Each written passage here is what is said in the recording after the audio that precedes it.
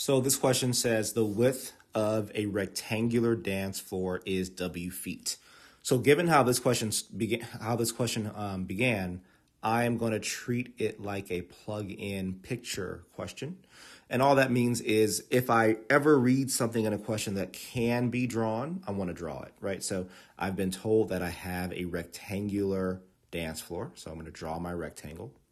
And I'm told that the width is W. So I'm just going to label that with W.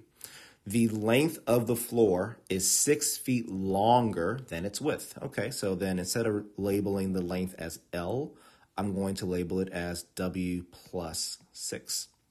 Which of the following expresses the perimeter in feet of the dance floor in terms of W? Well, the perimeter of a rectangle is just the sum of each of its four sides. So I'm going to continue label here and say, well, this is also W plus 6. This is also W.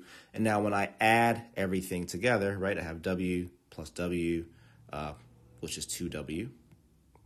Then I have W plus 6 plus W plus 6, which would be plus 2W plus 12. And then I simplify that even further and combine like terms. I have 4W plus 12 as the perimeter. And therefore, the correct answer here is choice B. Another way to solve this question is to use the strategy plug in your own number. Okay, and the way that you would know that you could use this strategy is because of all of the W's in the answer choices. So the way this strategy works is we just make up a number for W. So we say W is equal to, I like to use the number 2. I always suggest not to use -1, 0, or +1 when you're making up your own number. But let's say, again, I have my rectangle, and now instead of W, I'm going to say, hey, I'm going to make up my own number and say the width is equal to 2. And then the question tells me that the length is 6 feet longer than the width, so that means my length would be 8.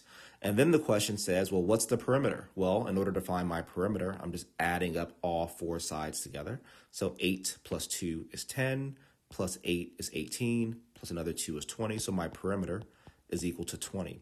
And then lastly, the last step of plugging your own number is to take that same number you used to plug in, so W equals 2, that you used to plug into the question part, right? So technically this is like the question part. And then plug that same number into each answer choice until you find a matching answer, right? So when I try choice A, I have 2W plus 6, which would turn into 2 times 2 plus 6, and that is not equal to 20, so A is gone. When I try choice B, I have 4W plus 12, and that turns into 4 times 2 plus 12, and that does equal 20, and that's why choice B is the correct answer.